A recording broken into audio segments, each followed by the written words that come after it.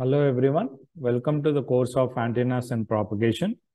In today's class, we are going to know the overall syllabus of an antenna and propagation, which was assigned to third year btech second semester for the ECE students. Okay, so this particular antenna and propagation, previously it was antennas, wave and propagation, AWP subject.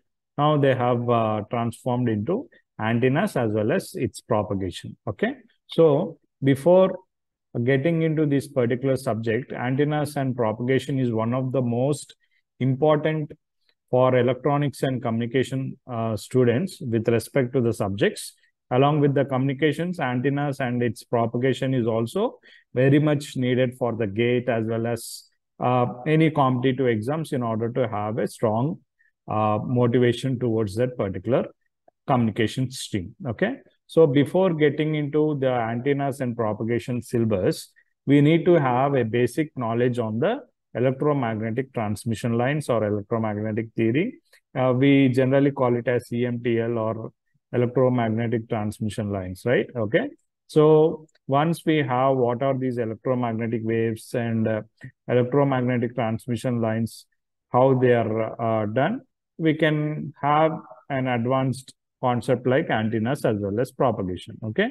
Coming to the course objectives. So with the help of this subject, we are able to understand the concept of radiation, antenna definitions, and also what are the different types of antennas and what are the antenna parameters. And we are also going to derive and also analyze the radiation characteristics with respect to the antennas. Okay. So next one, to analyze the characteristics as well as the design relationships of several frequencies with respect to microwave antennas. And along with that, in order to identify the antenna array requirements and in order to understand the concept as well as setup requirements of the microwave measurements. Okay. So obviously, when we are using several types of antennas, we need to use some sort of microwave signals, right? So in order to link those microwave signals to the antennas, we are going to understand how they are linked and what are the concepts behind this, what are the setup requirements we need. Everything will be seen.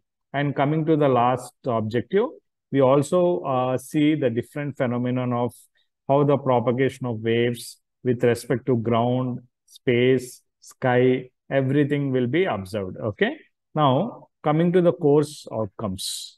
So as the objective suggests, the course outcomes will be like we can be knowing different types of antennas, what are their patterns, what are the parameters, and what are its radiation effects. Everything will be considered with respect to the microwaves applied to those antennas. Okay. And also we can see a different wave propagations in several mediums. Okay. So coming to the JNTUH Hyderabad syllabus, there are completely 5 units for this antennas and propagation. Okay. Let's see one by one unit what they have covered. Okay. So unit 1 is somewhat like an antenna basics. So we can come over basic antenna parameters like parameters, patterns, area, beam efficiency, okay, everything. And we can also see some sort of theorems, which was already we have seen in the electromagnetic transmission lines. Okay, same kind of theorems we are going to see here also. Okay. And coming to the thin linear wire antenna, which is a part of unit 1, we are going to see different dipoles, okay, field components, radiator powered, how the radiation resistance acts, what is the beam width, how the directivity of an antenna is, okay, effective area, effective height, okay, what are the loops with respect to the antennas, okay, and what are the directivities of the antennas we are going to see. Okay. Now, coming to the unit 2, it completely covers antenna arrays as well as antenna measurements. Okay. So in the antenna arrays, we are going to see the definitions, patterns, as well as different types of antenna arrays, like non-uniform, binomial. Okay.